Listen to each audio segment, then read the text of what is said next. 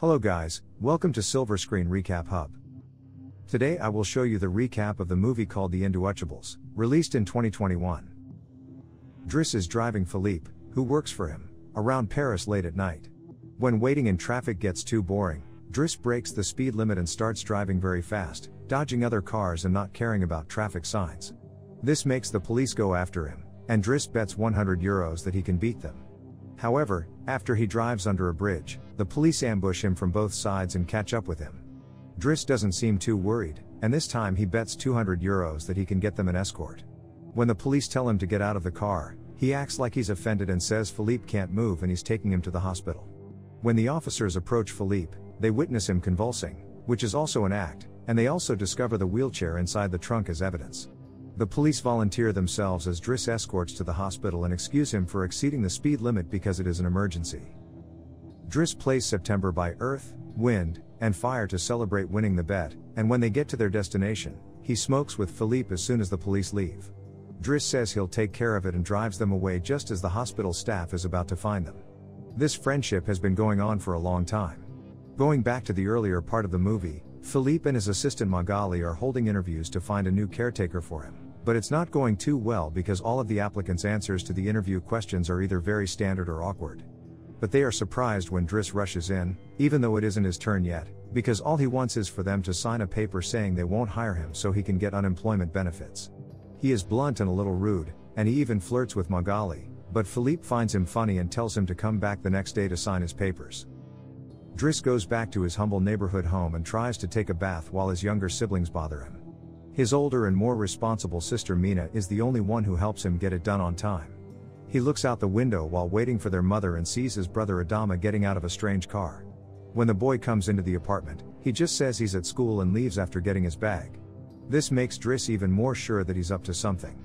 When his mother comes home in the evening, he gives her a stolen Fabergé egg and tells her he's been on vacation.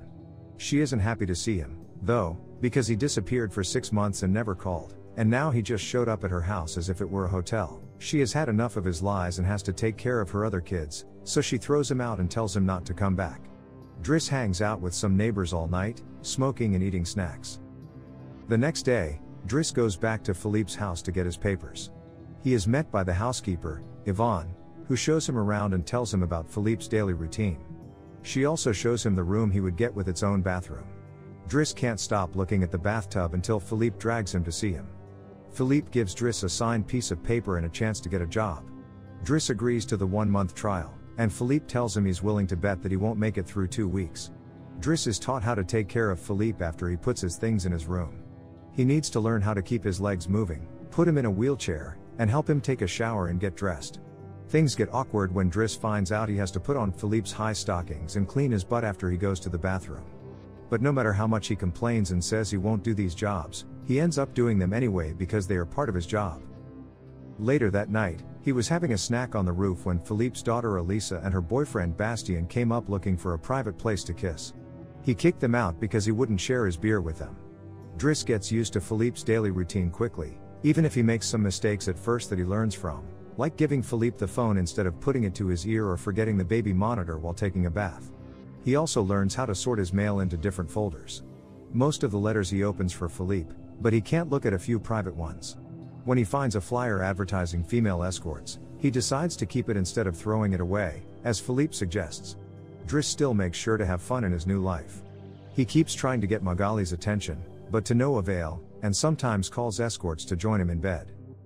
After Yvonne scolds him for being late one morning, she goes to his room and finds some dangerous weapons in his bag. She doesn't say anything about them yet. Driss's job for the day is to drive Philippe around, but he won't put him in the back of a van like he's cargo. Instead, he takes him in one of the fancy cars that doesn't get much use. Philippe says at first that this isn't a good idea and that they should be practical, but he soon starts to like the idea of a faster, less boring ride, even though Yvonne still doesn't like it. When they try to leave the building, a neighbor parks in front of their door, even though a sign says it's not allowed. Driss goes after the man right away and grabs him by the front of his shirt. He then threatens him until he moves the car. Philippe likes what he does, but Yvonne, once again, doesn't like it. Philippe wants to buy a piece of art at a museum, but Driss doesn't think it's worth the money because it's just a red spot on a canvas. Philippe then talks to one of his relatives, who tells him that everyone is worried about Driss because he can be violent. Philippe doesn't care that he has a criminal record. He likes Driss because he doesn't feel sorry for him and doesn't mind joking around with him. Driss has dinner with Yvonne in the kitchen while Philippe dictates a letter to Magali. This is after he tries again to get Magali's attention but fails. Yvonne turns off the baby monitor and says it's a private conversation. Then she tells what's going on. Philippe writes letters to a woman named Eleanor. Those are the letters he didn't let Driss open. But he has never met Eleanor in person, their only connection is through letters. When they talk about love, Driss makes fun of Yvonne for the way the gardener always looks at her before bed.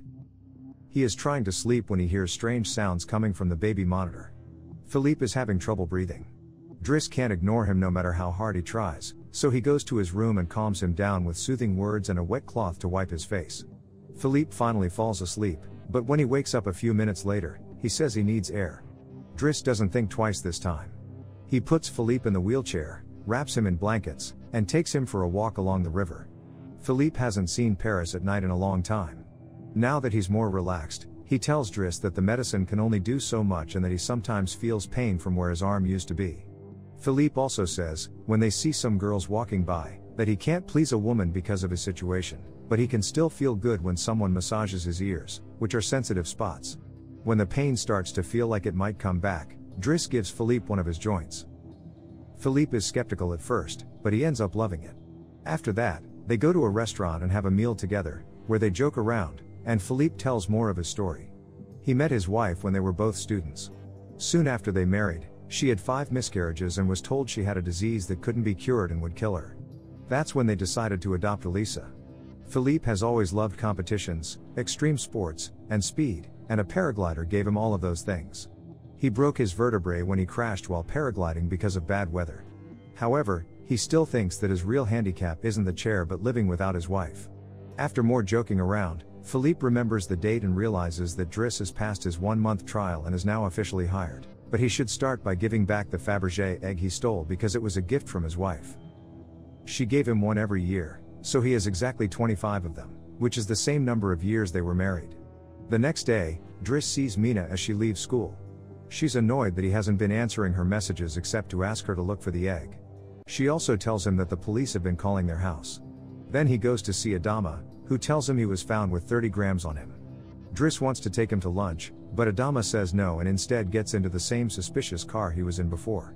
Later, Driss is allowed to be there while Philippe tells Magali what to write in his letter to Eleanor. He thinks Philippe's flowery language is boring and that he should be more direct. He's also surprised to hear they've been talking for 6 months but haven't shared any photos. When he sees her phone number on one of the letters, he takes it as a sign and calls her. Philippe has to pick up the phone and talk to her for the first time in person. Their conversation goes so well that Philippe now talks to her on the phone all the time, even right before he and Driss go to the opera, where Driss laughs at the costumes and makes fun of them. The next day, Driss talks Philippe into trading pictures with Eleanor. He chooses a picture of Philippe in a wheelchair.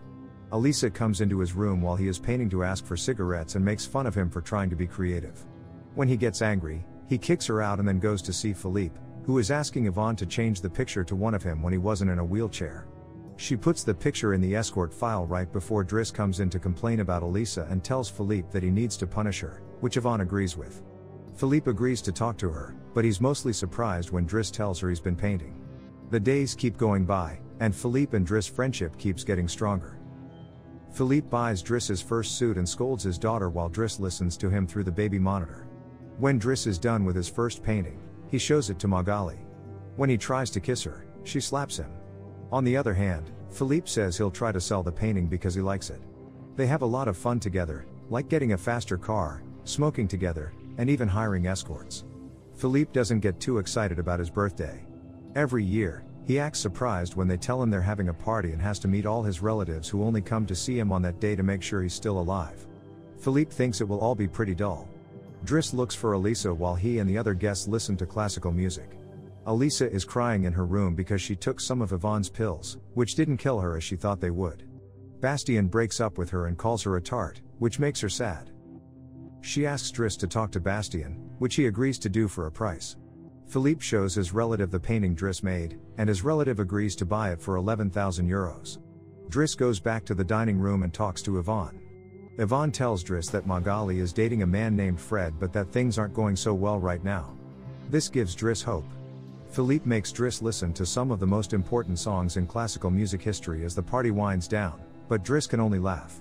After the band is done, he brings his iPod and plays Boogie Wonderland by Earth, Wind and Fire before dancing in the middle of the floor. He is a great dancer and gets everyone else at the party to dance with him, which Philippe likes to watch. Later, when Driss is putting Philippe to bed, he reads the latest letter from Eleanor to him. She sent him a picture of herself that showed how pretty she is, and she told him that they should meet up next week when she went to Paris. When the date day comes, Yvonne and Driss try on dozens of outfits on Philippe until they find the right one. Since Yvonne will take Philippe on the date, Driss uses his day off to go see Bastien and threatens him until he agrees to apologize to Eliza and bring her croissants every day. He also asks Bastien to fix his hair. After that, he goes to see his mom at work, but all he can do is watch her from a distance. Yvonne and Philippe are waiting at the restaurant for Eleanor, who is very late. Philippe gives up waiting after an hour, calls Driss to ask him to take him home, and then leaves the restaurant without noticing that Eleanor is coming in at the same time. That same night, Philippe takes Driss with him in his private plane and gives him the money he got from selling the picture, which makes him very happy. The next morning, when they wake up in the country, Philippe decides to go paragliding and drags Driss along with him. Driss doesn't want to have anything to do with it, but after he freaks out at first, he ends up enjoying it. When they get back home, Adama is waiting for Driss. When he sees the scars on Adama's face, he scolds him. Adama still won't tell Driss what's going on in his life, so Driss makes him wait in his room while he tells Mina not to worry and puts Philippe to bed. Philippe, on the other hand, isn't tired yet. After making Driss look at a painting with him, he asks about his family. Driss doesn't want to talk about his family at first, but in the end, he does. Adama isn't really his brother, and neither are his parents. Instead, they are his aunt and uncle. They brought him from Senegal when he was 8 because they couldn't have children. His real name is Bakari Bassari, but because other kids had the same name, they called him Idris, which became Driss. One day, his aunt got pregnant by some miracle, and after his uncle died, there were other men and even more children. In the same way, Driss had told him about Elisa. Philippe tells him that Adama needs discipline, so he fires Driss so he can be with his family and not spend his whole life taking care of an old man. After Bastien brings his daily croissant and fixes his hair the next morning, Driss packs his bags and gets ready to leave.